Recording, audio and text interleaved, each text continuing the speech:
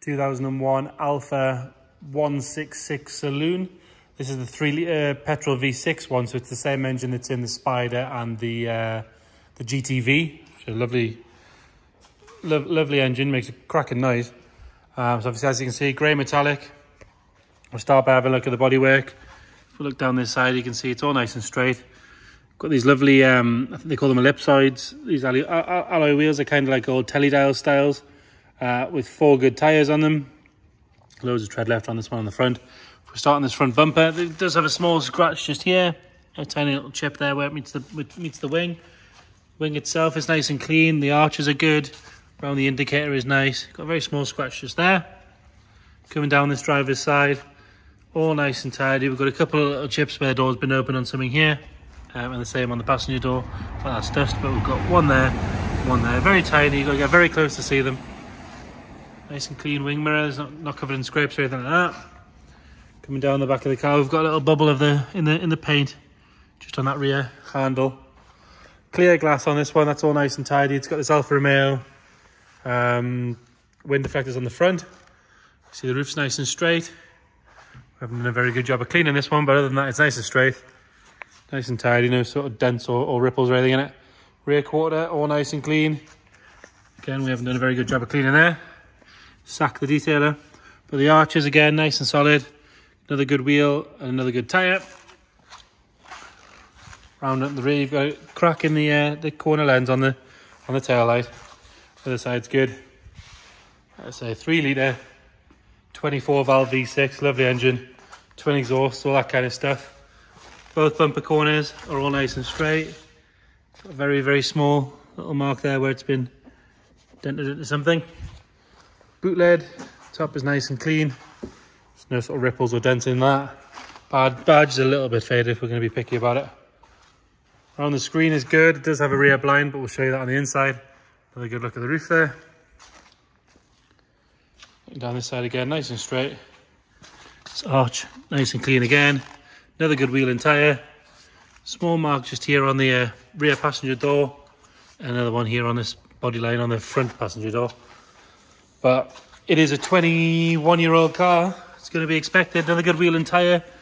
Nice and solid. To be fair, for one of these things to survive so long, it has to have been well looked after, because if they hate poor maintenance, and they just disappear, which is why you don't see so many of them anymore. A couple of little marks on the front bumper there. But the bonnet itself is all lovely and straight and tidy. The Alfa Romeo badge is missing its colour. That happens quite a lot on this era Alphas. It's just an eBay job for a replacement. One thing Alfa do better than anybody else for me, I think, is on saloon cars though. The effort they put into the interiors is fantastic. Got this lovely bolstered leather seat. It's perforated leather down the bottom, Alfa Romeo logo on the top. It's heated with electric memory. Lovely condition. Tiny little bit of wear on the bolster, but very, very little considering. Mileage wise, we'll have a quick look at that. We are on, let's have a look, 73,569. Got all these sort of toys in here. So aircon, navigation, trip, the climate and everything's all on the screen. There's no pixels or anything missing from either of the dials. We'll pull the bonnet while we're around here. And the boot. And as you continue around, another nice clean door card. Rear bench is lovely and clean and tidy. There's no sign of any wear at all in there. Like I say, you've got this rear blind, which is a nice touch. Rear vents and everything, which is quite cool. So it's probably better equipped than the equivalent 5 Series. Backs of the seats are all nice and tidy. The headlining is good. There's no funny smells or anything in there. Massive boot in here.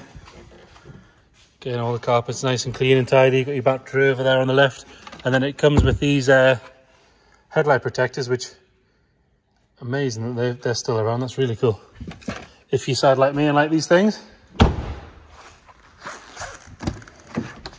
Look at the rear from this side. Backs of the seats are good. They've not been kicked apart or anything like that. Leather's lovely and soft. Not shiny. Somebody's obviously spent a lot of time and energy just keeping this car right. Again, this passenger seat, lovely and clean. No sign of anywhere. Electric adjusting, heated. Obviously no memory on the passenger side. Have a look under the bonnet. There we go. And again, they do make a good looking engine. These polished throttle bodies and everything on it. Some plastic trim around the outside, which is all nice and clean and shiny. It's not faded or cracked. Engine itself, nice and clean. There's no sign of any oil dripping down the side of it. It's not dropping any fluid or anything on the floor. Get it started up. I did briefly drive it down the road because I've not driven one of the V6 versions of these, and it is so smooth. Really nice and just relaxing. Plenty of power. Gearbox is nice. All nice and tight. So there you have it. It drives like a 75,000 mile car. We've got some service history with it. If you check the description, we'll detail what we've got there for you. So there you have it. 2001 Alfa Romeo 166 3 litre V6. If you've got any questions or you want any more information, just let us know. Thank you.